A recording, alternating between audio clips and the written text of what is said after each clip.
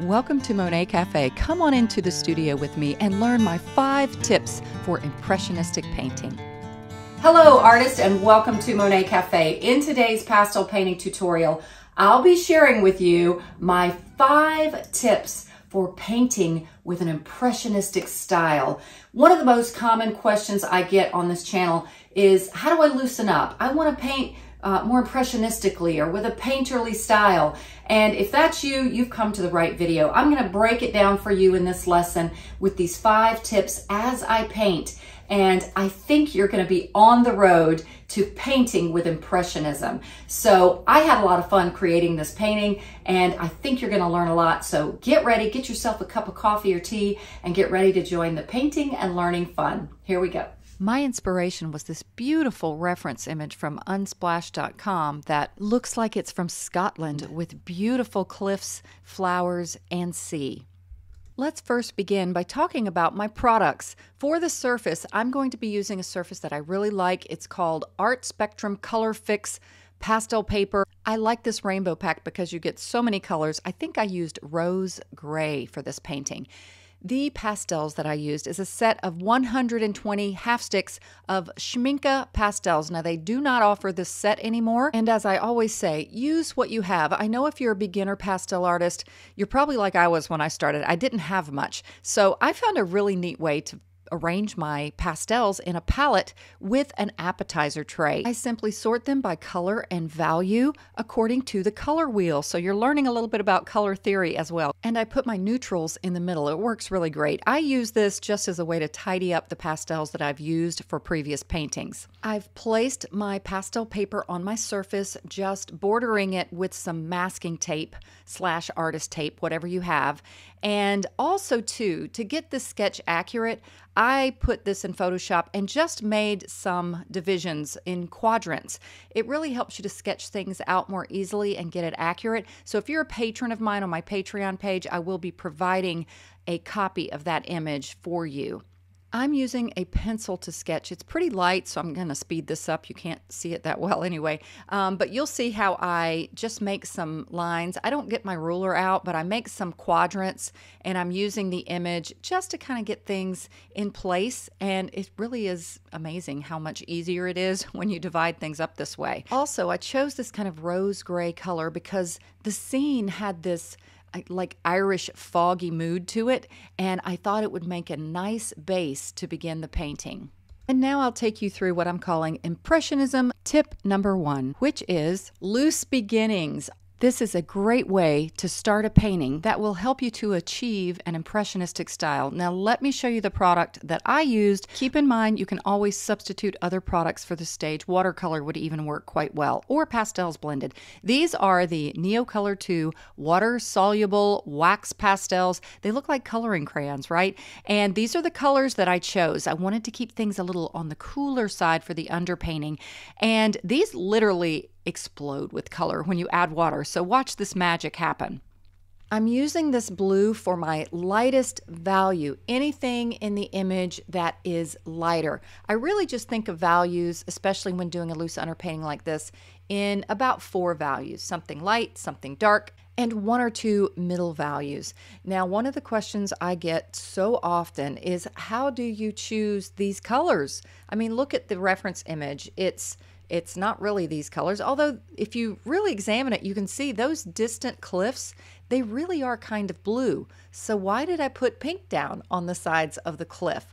Well, I want some color contrast. And when I put the water down on this, you're going to see that I have colors that are going to be complements opposite on the color wheel to some of the colors that I see in the scene.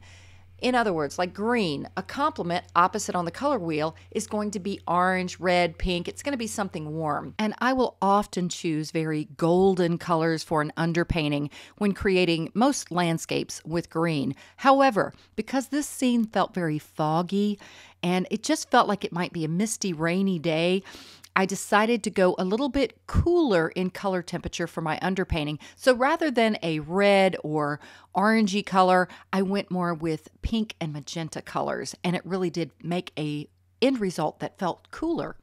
And as I said before, if you're using a water-friendly surface, you could substitute this with watercolor. If you're not using a water-friendly surface, you could simply lay down some pastels and blend them to get a soft beginning. And here's where it gets fun. I'm just using a watercolor brush, again, whatever you have, and some water. And I think you're going to see this is pretty fun. I keep paper towels handy just to control the amount of water. You can see that blue. Wow, it's like magic. It just changes right before your eyes. And as I work here, I'm going to describe to you why am I doing this? Well, I, like at the point of this video, love Impressionistic style art. And I feel that this is one of the best kickstart ways to have a painting that's going to really feel more like Impressionism. And these loose beginnings do a few things for you. First of all, it's exactly what it says. It's loose. That's one of the qualities about Impressionistic painting. And so you kind of just get in the right mood to begin with. And also, it allows you to get the majority of the surface covered and create a mood. Like I said, this often happens by your choice of underpainting colors. So I think you can see here that it's really starting to feel dreamy. I mean, sometimes I just love the underpaintings, and I often like using a water-based underpainting because it gives you that drippy, dreamy quality. You notice I'm using a decent amount of water, and it just starts to really blend. The colors blend into each other, and things don't feel so segmented. So it becomes this palette of color that's melding into each other. So it's a great way to start an Impressionistic painting. And when I finish this up, I'm simply going to let it dry, and it is ready to receive pastels. Before we move on to the pastel portion, though, I'd like to do a subscriber spotlight. This lesson's subscriber spotlight is on Annette Smith. On a recent video, she said, "Dear Susan, I always wanted to start doing some art. I am 74 years old and due to my work, never had the opportunity to begin. I have bad arthritis, but decided this is the time to start. Better now than later." Amen to that. "I saw your work and decided to follow your classes. Thanks for your wonderful work. We live in the beautiful countryside on the southern tip of South Africa. God bless." Oh, I've heard it is so beautiful there, and you will have a palette of beauty to paint from. So God bless you, Annette. And on that note, if you've been watching and enjoying my videos, or just this video, and you haven't subscribed yet, please click that subscribe button and go ahead and click that thumbs up like button. It really helps this video to get shared on YouTube. And now it's time to add pastel to this dreamy beginning, which leads me to my second tip for creating Impressionistic style artwork, which is to exaggerate color. Now, for this painting, I stayed somewhat what's called local color. I stayed pretty close to the colors that are in the scene, but I definitely exaggerate them.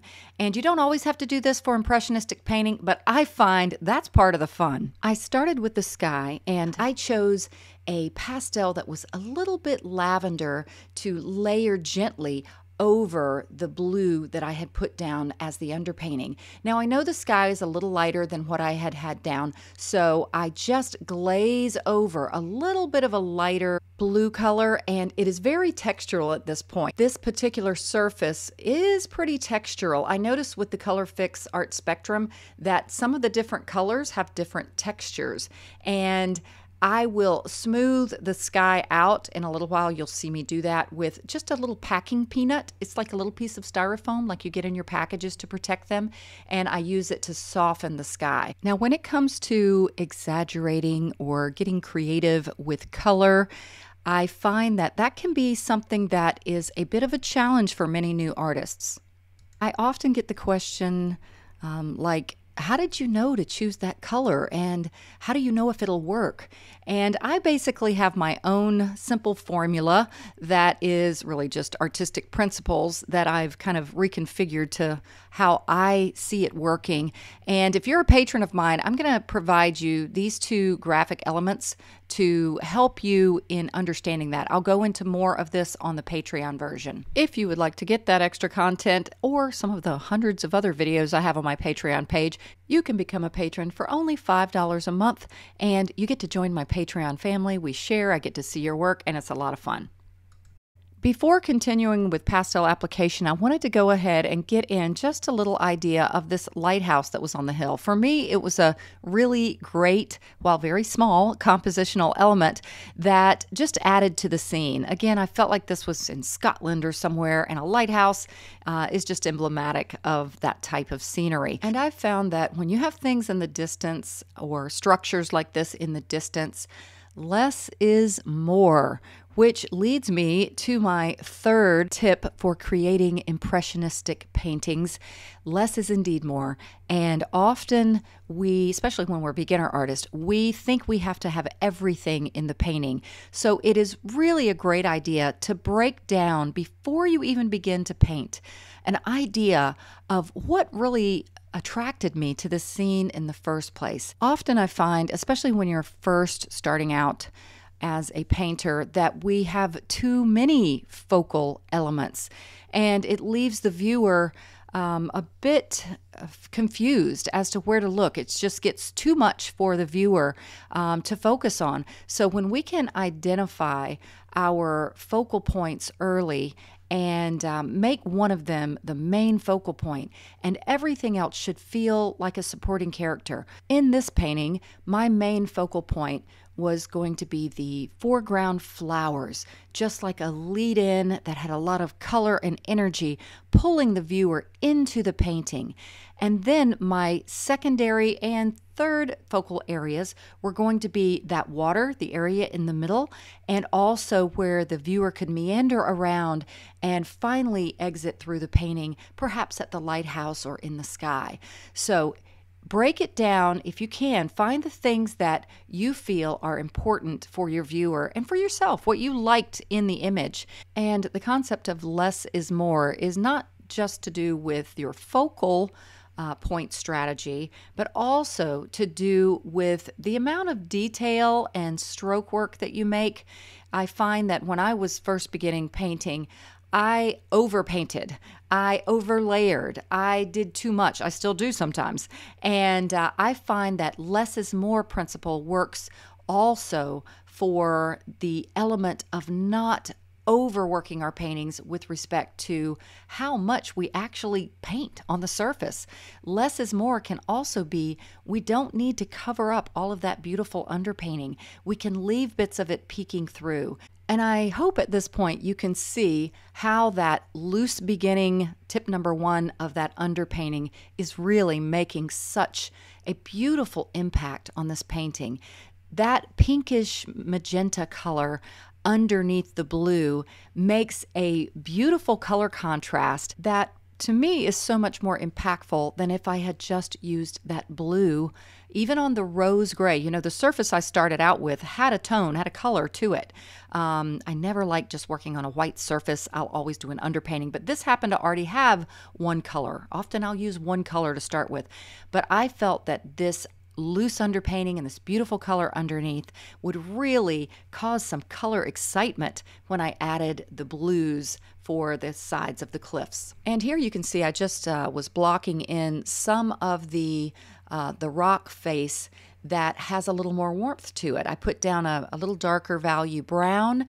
Now, I wanted that sky to feel more like a sky. It was pretty textural with the color fix. So here I'm just using a little, it's like a piece of styrofoam. It's a packing peanut that you get in your packages to protect them. And the application of the pastels on the color fix surface was a bit too textural. I could see, I liked it, but I really wanted to soften things up. Remember, I wanted this to feel a little bit moody, kind of like a cloudy day.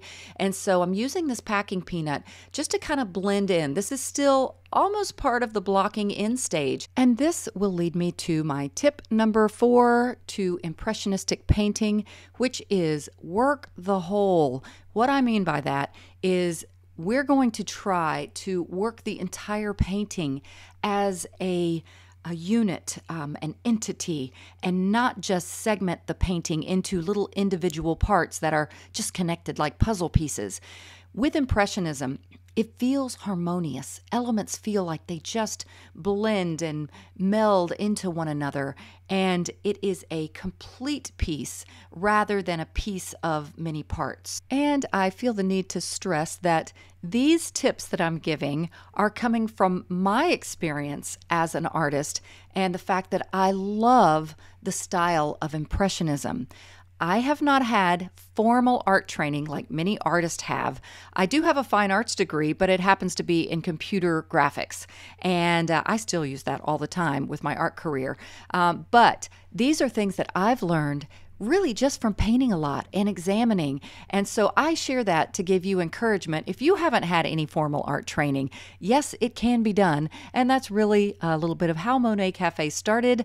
I had a hard time finding a lot of education online, especially since I was pretty broke for a period of my life. And so finding free resources and also painting lessons where I didn't have to leave my home. I was a single mom for a while with 3 boys. And so I thought, if I'm learning these things and it took me a long time to find ways to learn to paint, I'm going to share it. So I started recording myself and started sharing what I was learning. And so there's your little backstory of how Monet Cafe started. And here you can see I've added a little bit more detail to the lighthouse. And now that I have, back to working the whole, I have almost everything a bit covered with pastel, except for that foreground, which I purposely left a lot of that magenta showing through. I will be instructing on that in just a minute. But I did want to go ahead and start working a bit on this rock. And this isn't one of the tips, but I'm just going to give you one of my suggestions. Is it's going to sound maybe strange. Often when working with something like this, I kind of zone out. I forget about what I'm painting and I just look at the colors and the shapes and the values. And often if you can try to just paint by those simple principles rather than, oh, I'm painting a rock. Usually you're going to get it more accurate by that strategy than if you are really focusing on every little crevice and every little detail, which is another tip for impressionistic painting. Like I said, don't paint everything. That's not my focal point, that rock. I did notice though, that rock, doesn't it look kind of like a dragon's head? I didn't notice it in the photo that much, but as I was painting it, I was like, oh yeah, that looks like a dragon asleep on the side of a mountain. That's pretty cool, huh? And now I'd like to talk about tip number 5, which is color harmony. Now, I'm not going to break out any color theory rules on you. I find sometimes artists can get intimidated by, oh, I have to learn all this color theory. But in general, you do want with each painting for those colors to feel harmonious to the scene. That's why I say this so often in my videos, if I have a color in my hand, I will look where I can use it somewhere else in the painting. This not only helps you to paint faster because you're maximizing, your strokes, not having to lay a pastel down and pick it up all the time, but it will cause your painting to feel connected and more harmonious. So harmonious color is, to me, another great element of that impressionistic style. I mean, if you looked at some of Monet's paintings, it's just like all of the colors just feel like, again, it's kind of like one of my tips, working the whole.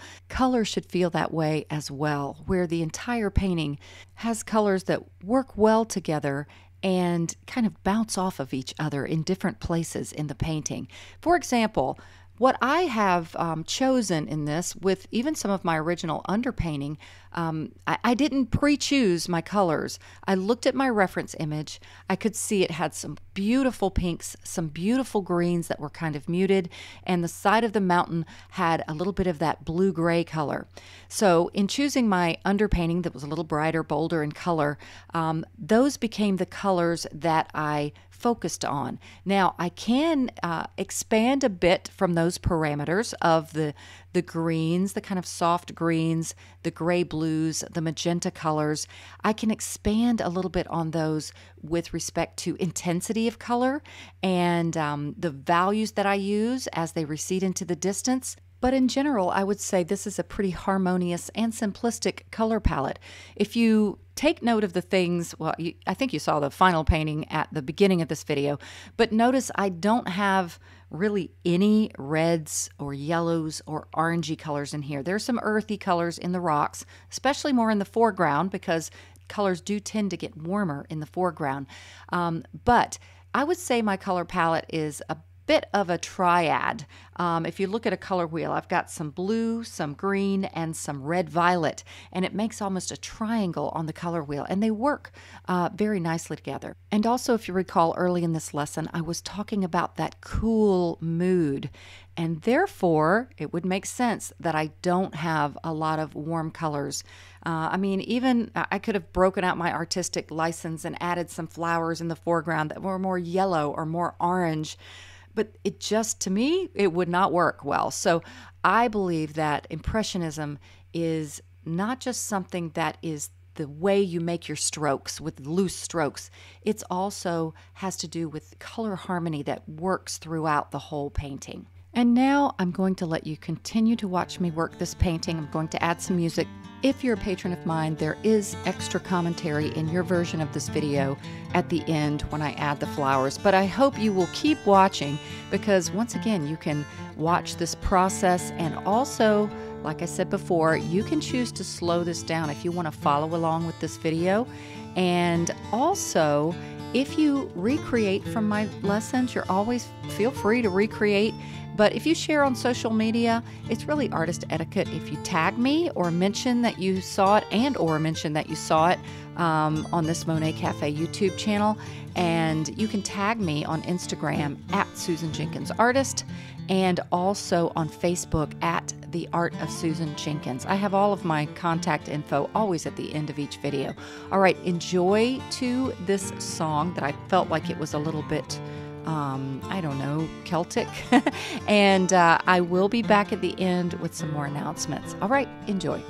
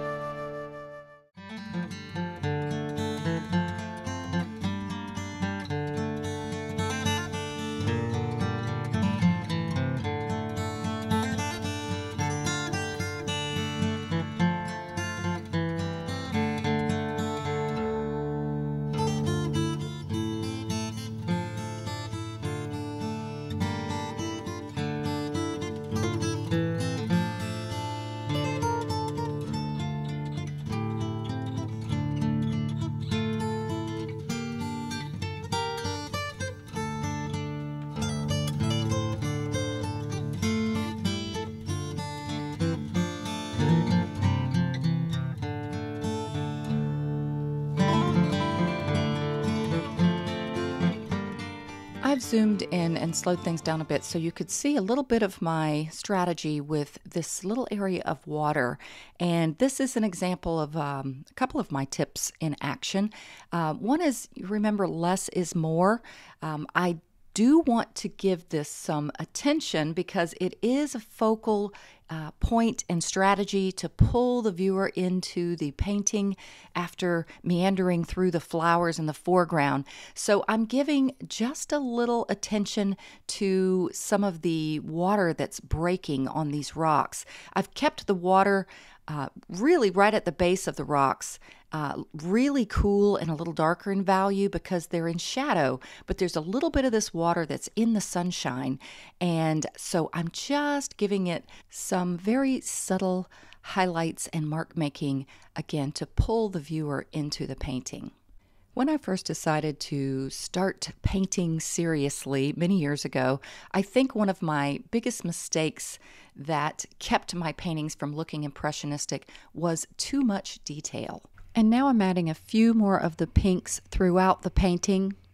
And I hope you can see how I have used those colors throughout the painting, the pinks, the blues, the greens. And now I'm pretty much done, and I'm going to take this tape off. Now, Color Fix, made by Art Spectrum, this particular paper, Color Fix sanded pastel paper, has a little border, a little white border around the perimeter of the painting. And I wanted to preserve that, so that's why I put the tape all the way around my painting. If you're a patron of mine, you'll be getting a lot of extra goodies, and you'll be getting my color notes. I think you can see the general, really easy color palette here. Before I show the final, I wanted to let you guys know, in case you haven't seen it already, underneath all of my YouTube videos are links to products. This is my Monet Cafe art store, and I've started making some t-shirts with some hopeful and encouraging Bible verses and sayings. I have some humorous art-themed t-shirts as well, and of course, Monet Cafe coffee cup featuring one of my own paintings, this really neat art bag, and of course Monet Cafe products and t-shirts as well. And here is the final painting. I really hope you learned a lot, and I hope my 5 tips for more impressionistic paintings has really been beneficial to you. And I'd really like to start ending my lessons with some hopeful words. And this from Isaiah says, "But they who wait upon the Lord shall renew their strength. They shall mount up on wings like eagles. They shall run and not be weary. They shall walk and not faint." I pray this lesson was a blessing for you, and if it was, go ahead, hit that like button, subscribe to this channel, become a patron if you like, and as always, God bless and happy painting.